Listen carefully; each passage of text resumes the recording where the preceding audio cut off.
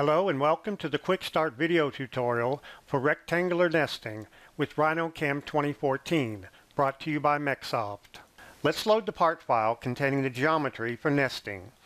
From the main menu, select File and then Open. Find the part file named Rectangular Nest Quick Start Tutorial located in the Quick Start folder and then pick Open. The following basic steps are included in the nesting process. In Rhino, we have staged the necessary geometry on the screen for the stock material and one or more production parts. We will then load the RhinoCAM Nest module and define the nesting type to be performed. Then we'll select the sheets to nest our parts in and then select the parts to nest. We'll choose our desired nesting parameters. Then we'll preview the nest, making any final adjustments.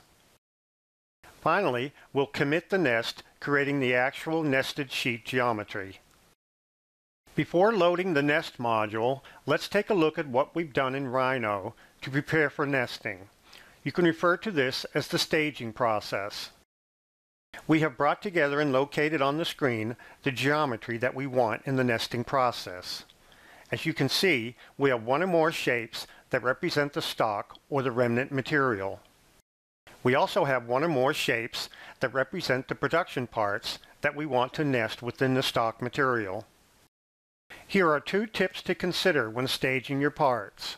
First, when you stage your parts, stage them around the outside of the stock material, not within the stock material. The nesting software will place the parts in the stock for you. Secondly, do not place parts inside the cutouts of larger parts, as this may confuse the nesting software into thinking that it is a detail of the larger part. Keep all of your parts separated. Now, let's launch the RhinoCAM Nest module. From the main menu, select RhinoCAM and then Nest from the drop-down menu to display the nesting browser. Notice that the nesting browser is organized into tabs, representing each step in the nesting process. In this guide, we will be demonstrating rectangular nesting, so we will select that option. You will notice a Help button located on each tab of the nesting browser. Selecting it will display documentation for each option on the active tab. From the Select Sheets tab, pick Select Curves.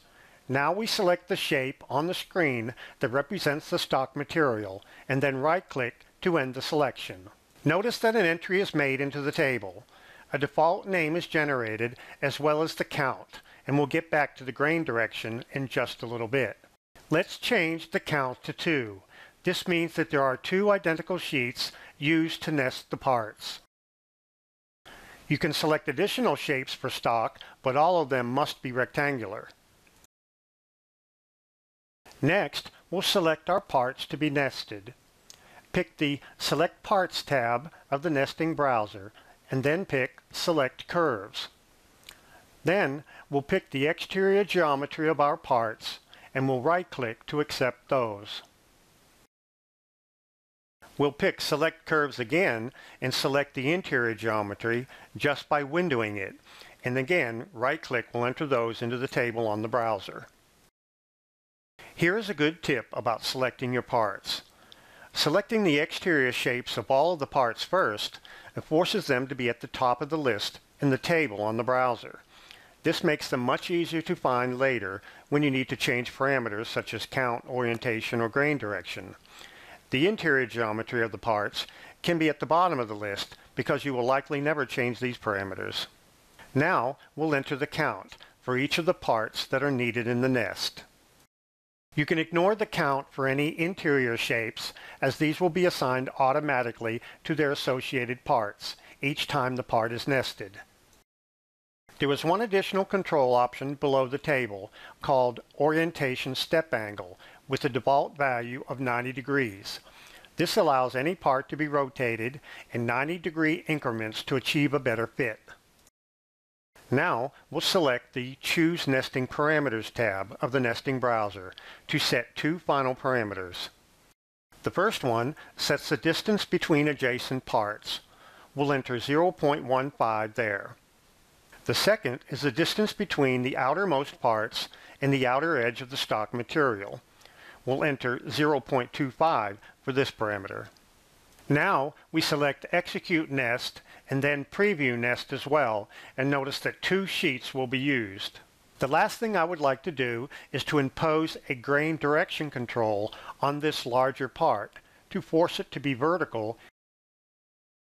In order to do that, I need to specify the grain direction on the stock material as well as that part.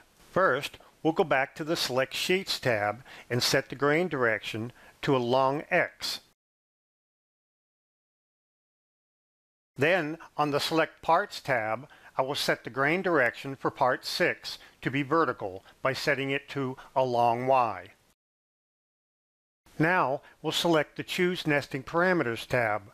We'll execute and preview the nest again, and we see that the part is now aligned vertically. Each time the nest is generated, the system will calculate an efficiency factor, referred to as % utilization, of the stock material. Once we're satisfied with the layout of the nest, we will select the Commit Nest button. This writes the geometry of the individual sheets onto individual layers in your current CAD part file. The geometry can then be used for machining or any other application you wish. This completes the Quick Start tutorial for True Shape Nesting in RhinoCAM 2014. For further assistance, you can visit the online help supplied with the program or visit www.mexoft.com for additional tutorials. Thank you.